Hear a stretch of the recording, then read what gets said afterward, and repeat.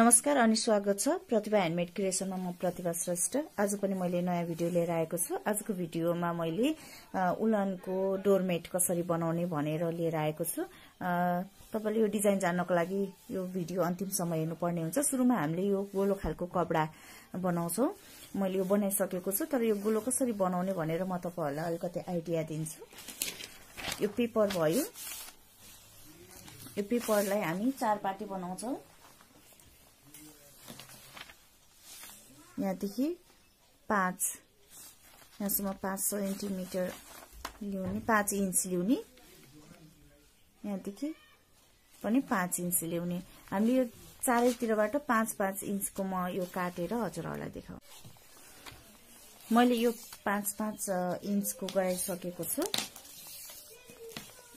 यसरी 5 इन्च छ भने यता पनि 5 इन्च। हामीलाई चार पाटी चाहिन्छ। त्यसैले यसलाई यसरी फोल्ड गरिदिने, यसलाई फेरि फोल्ड गरिदिनु, बराबर गराएर फोल्ड गराउने, फेरि यसलाई पनि फोल्ड गरिदिने। एकदमै ध्यान दिएर हेर्नु। अनि त्यसपछि फेरि हामीलाई यसलाई यसरी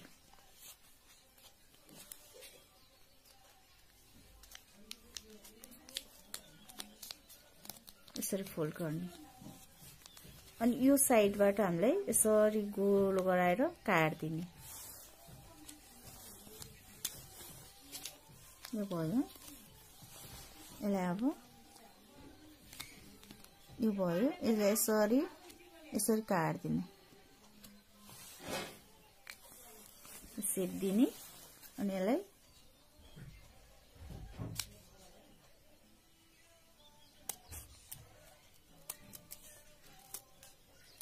यसरी काट्दिने। अनि हाम्रो यो गोलोको आकार बन्छ, गोलाकार बन्छ। अब एमा नै हामीले मैले यसलाई पनि त्यसै गरेर काटेको हो। अब यसलाई हामीले यो बनाउनु पर्ने हुन्छ। यसको लागि मैले यो कसरी बनाएको भनेर हजुरहरुलाई भन्छु।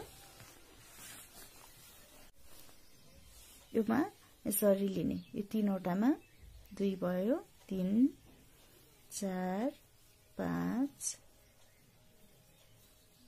6 7 8 9 10 11 13 14 15 16 17 18 19 20।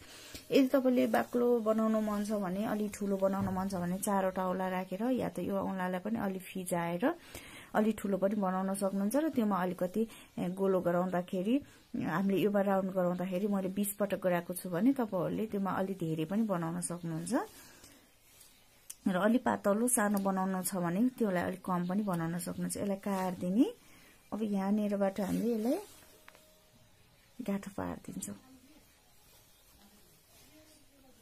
यसलाई गाँठो पार्दिने,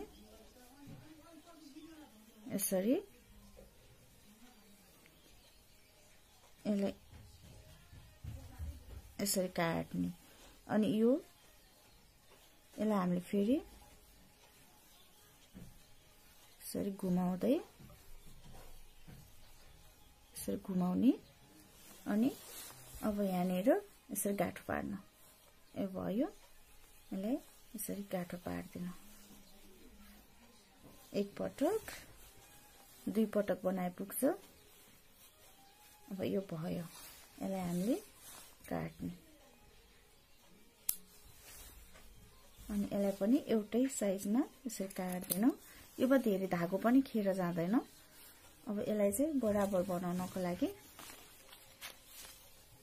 साइडमा यसरी काट्दिनु।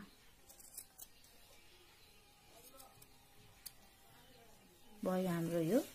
अब यस्तो बनाएर हामीलाई यो पुरै गराउनको लागि आफूलाई कति साइजको बनाउने हो त्यही साइजको अनुसार मैले योमा 13.5 इन्च चौडाई लम्बाई सबै यसको गोलाकार छ। 13.5 इन्चको बनाउँदैछु। तपाईले योमा ठुलो पनि बनाउन सक्नुहुन्छ र सानो पनि बनाउन सक्नुहुन्छ। मैले चाहिँ यो साइजको बनाउन लागेको छु।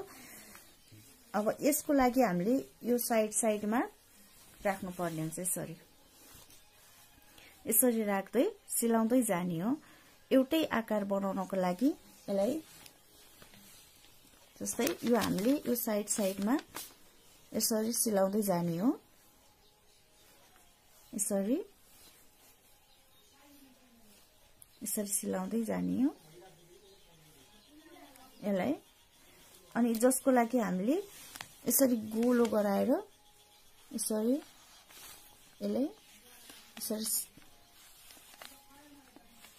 यस्तो बनाएर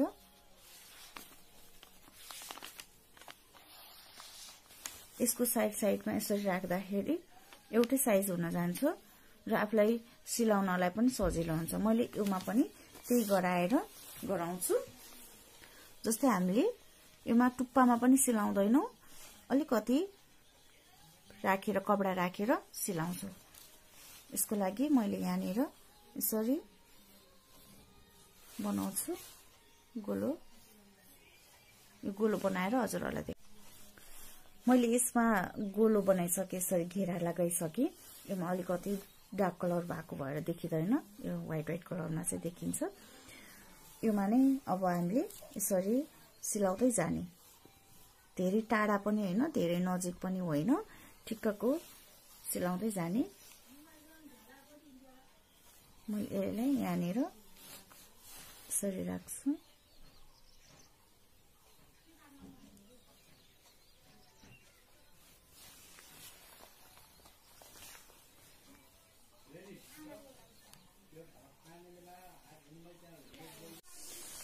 अब यसलाई चाहिँ हामीले यसरी सिलाउँदै जाने। यसरी राख्दिने।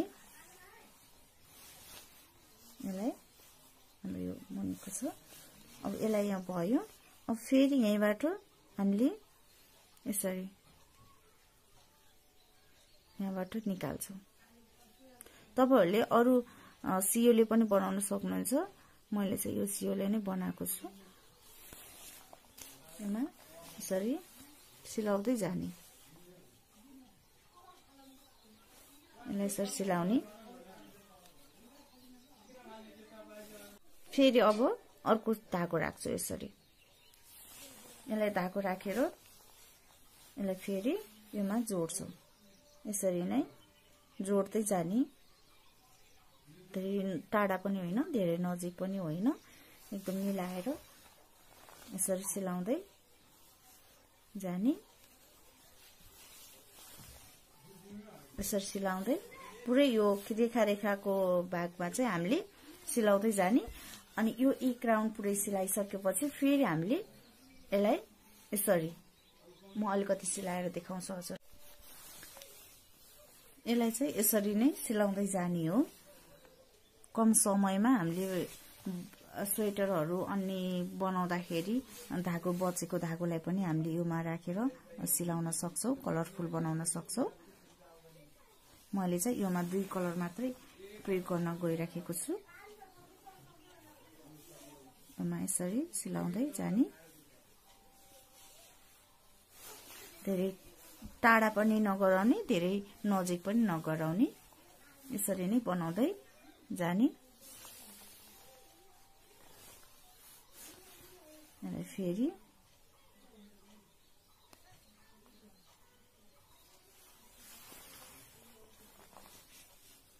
यसरी राख्ने।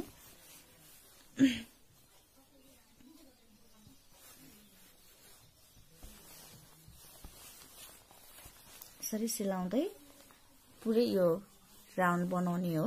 त्यसपछि फेरि हामीले एक कलरको फेरि अर्को पनि बनाउँछौं। अर्को राउन्डमा पनि यही कलर नै राख्छौं। त्यसपछि बल्ल हामीले अर्को कलर, मैले व्हाइट कलर र यसको बनाउन गइराखेको छु। यसलाई यसरी बनाउँदै जाने।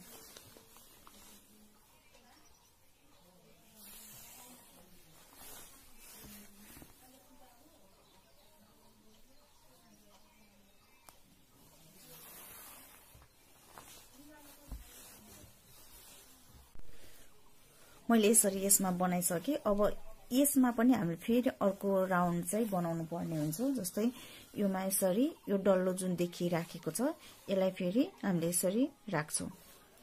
यसरी गराएर प्रत्येकमा फेरि यसरी राख्छौं।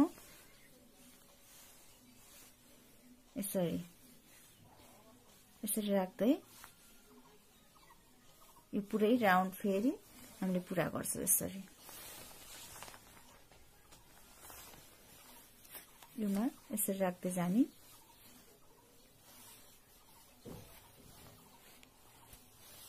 यसरी योमा राख्दै जाने। त्यसपछि फेरि हामी यो 2 राउन्ड यो पूरा भइसक्यो भने यो पुरै राउन्ड यसरी नै राख्दै जाने। अनि यो 2 राउन्ड पूरा भयो भने अब अर्को कलर तपाईहरुले एउटै कलरबाट पनि बनाउन सक्नुहुन्छ, फरक फरक कलरबाट पनि बनाउन सक्नुहुन्छ। मैले चाहिँ योमा डबल कलर राख्न लागेको छु, त्यसैले योमा चाहिँ मैले यसरी फेरि यो 2 राउन्ड यो ब्लूले, 2 राउन्ड व्हाइटले, फेरि 2 राउन्ड ब्लूले, यो पुरै म यसरी नै बनाएर यो पूरा गरेर हजुरहरुलाई देखाउँछु। योमा फेरि हामीले यो बनाउनको लागि फेरि योमा पनि मार्कर यसरी राख्दिनु, जसले गर्दाखेरि त्यही लाइनमा नै हामीले यसरी बनाउन सजिलो हुन्छ। यसरी नै लाइन गराउँदै बनाउँदै जाने। म यो पुरै बनाएर हजुरहरुलाई देखाउँछु। मैले यहाँसम्म बनाएर सके। अब यस्तो देखिन्छ, 2 राउन्ड ब्लू, 2 राउन्ड व्हाइट अनि फेरि 2 राउन्ड ब्लू गराएको छु मैले योमा। अब यहाँनिर यो डल्लो देखिन्छ, यहाँनिर फेरि पम्पम लगाइदिने। यसरी यो पम्पम कसरी बनाउने भनेर मैले तपाईहरुलाई अघिल्लो भिडियोहरुमा पनि भनिसकेको छु। अब यसलाई चाहिँ यहाँनिर नै सिलाइदिने,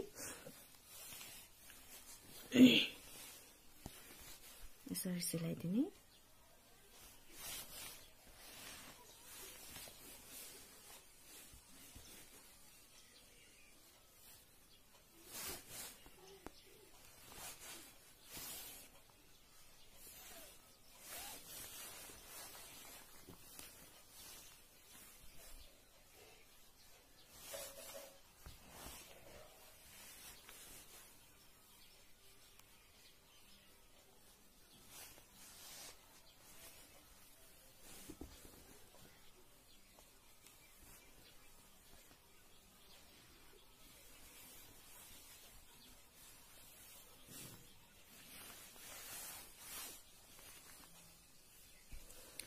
सिलाइ सक्यो। अब यहीँनिर नै एट्याच गर्दिनु यसलाई।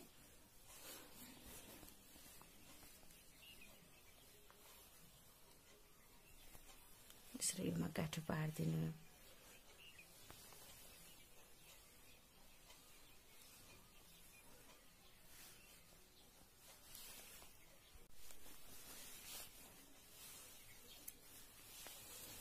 हाम्रो तयार भयो यो डोरमेट।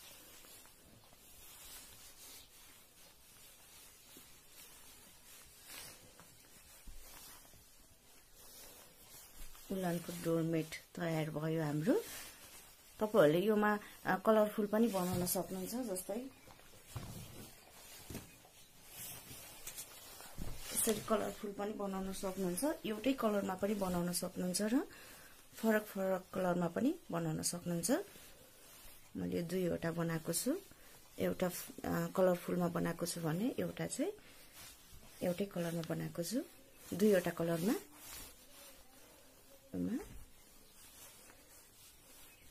तपाईले यसलाई चकटीको रूपमा पनि प्रयोग गर्न सक्नुहुन्छ र डोरमेटको रूपमा पनि प्रयोग गर्न सक्नुहुन्छ। यसरी कलरफुलमा बनाएको पनि छु। हाम्रो उल्टोमा यस्तो देख्छ, यसलाई धुन पनि मिल्ने भयो। सिलाएकोलाई चाहिँ धुन पनि सजिलो हुन्छ। आजको यो भिडियो कस्तो लाग्यो प्लिज लाइक, कमेन्ट, शेयर गरिदिनु होला र प्रतिभा ह्यान्डमेड क्रिएसनलाई सब्स्क्राइब नगरेको भए गरिदिनु होला। Thank you.